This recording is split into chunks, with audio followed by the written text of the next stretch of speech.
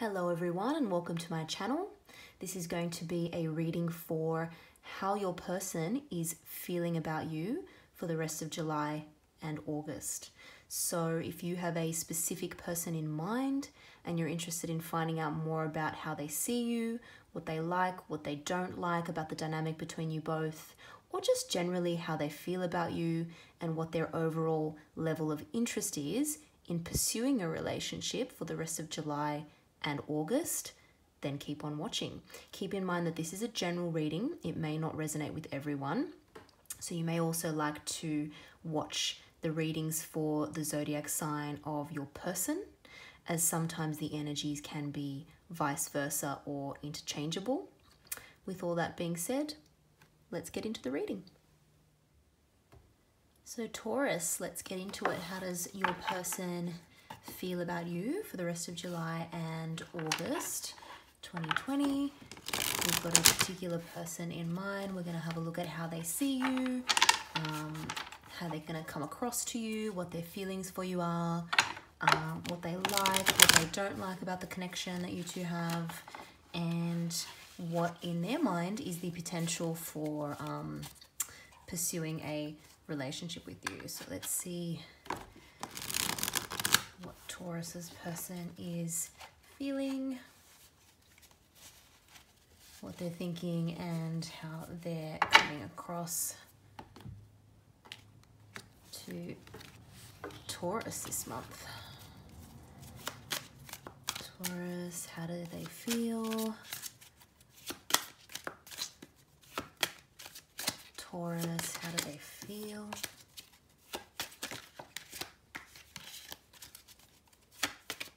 How does your person feel?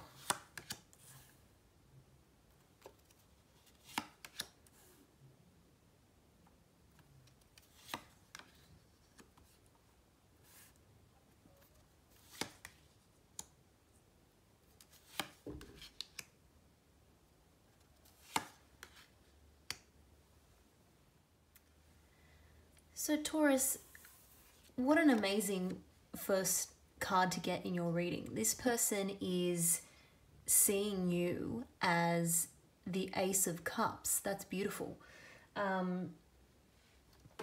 This card is all about new beginnings in love. They probably see you as someone who is looking for a relationship, is looking for, you know, the start of an emotional connection with someone.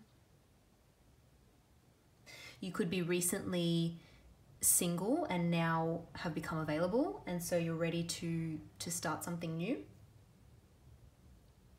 They also see you as someone quite emotional, or at least quite in touch with your emotions. You're capable of communicating about your feelings quite well. You're also someone who's capable of loving very deeply. They see you as probably a very intuitive person. Maybe you make decisions in your life based on what feels right to you intuitively. And you're also very capable of self-love, Taurus. So you know when to take a break, you know when to take care of yourself and give yourself the time, energy, self-care, self-love that you need. You know when to take a breather and just really sort of put yourself first. They might see you, because of the sort of emotional maturity here, they might see you as quite a mature person, someone who's potentially quite wise beyond your years. They would also see you as a very, very caring, loving type person. Like you really sort of care deeply about the people that are close to you in your life, your family, your friends, your loved ones. They see you as caring very, very deeply about those people.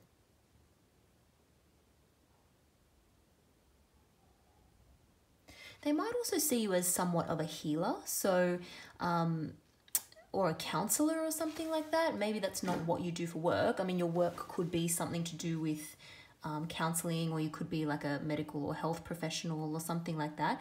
But in any case, even if that's not what you do specifically for work, they could see you as someone who people go to for counseling and healing, or someone who, you know, is a good sort of, I guess, shoulder to cry on, or someone who's going to be really good at hearing them out.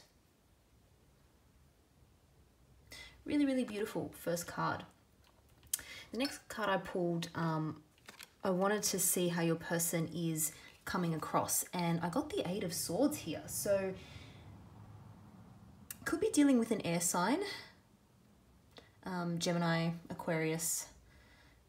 Specifically, I get Gemini vibes from this card for some reason, but Gemini, Aquarius, or Libra. It doesn't have to be, or they could have that in their chart somewhere.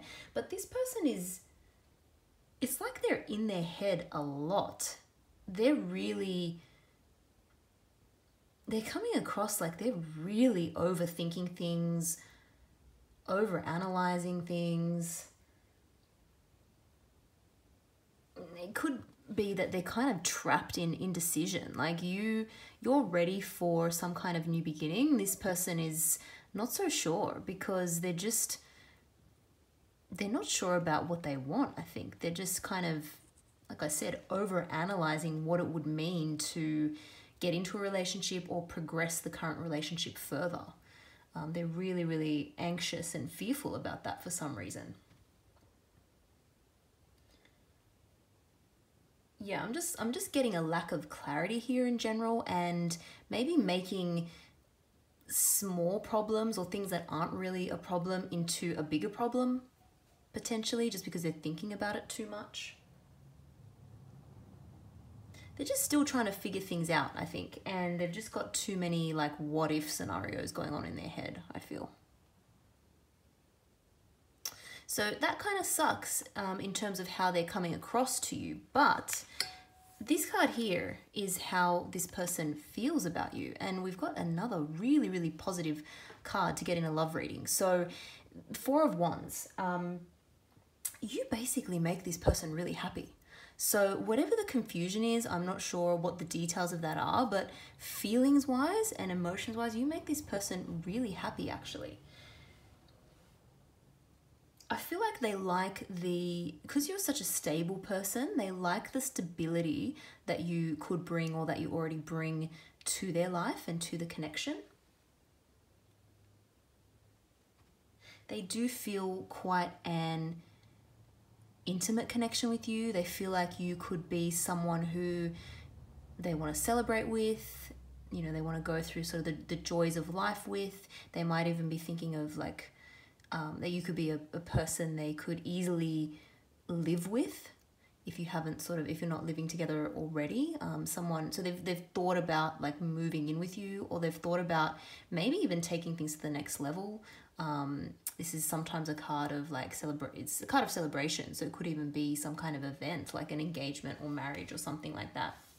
But in general, they have those thoughts. They've thought about so many scenarios that they probably have considered all the kind of future directions that this connection could go in. But overall, this is a really, really happy, nice card. And I think they feel like you guys could be very compatible with each other in quite a practical way. So that's really, really nice. This is a card for what this person likes about you, and we've got the 8 of Pentacles here. So again, this speaks of a lot of stability, like you're a hardworking person. You may be trying to increase your skills, or you're working towards something, whether that's stability in relationships or whether that's in your actual work. They feel like, yeah, you're maybe a very detail-focused person. You want to achieve a lot when it comes to your career and your finances. You're willing to grow not only as a person, but you're willing to put in a lot of work and effort into your relationship. You're not sort of afraid of the hard work. You're not afraid to, come across difficulties or challenges together. You're willing to put the effort in, and you're not afraid of doing that. You know what you want in life, what you want to achieve, and you're willing to go for it. So that's amazing. What they don't like about this connection, we've got here the King of Wands. So they might see you as a bit of a stubborn person sometimes. What, a Taurus? Stubborn? No way. That's crazy. Crazy talk. So they might not always like your stubbornness. Sometimes you might come across as a bit inflexible or even bossy. Your strength of will, Taurus, can be a positive thing, obviously, but it can also come across as a negative thing sometimes if you're too inflexible, or if you're too kind of, rigid in the way you want to get things done. It can come across as stubborn and bossy sometimes. They could even be a little bit intimidated by you. They see you as someone who's kind of got your stuff together. People look up to you, people respect you, whether that's in work or whether that's in your personal life, your friends, family, and other loved ones. They're stuck in this kind of Eight of Swords energy of not knowing what they want, but you've got your stuff together. So they could find that a little bit intimidating, actually.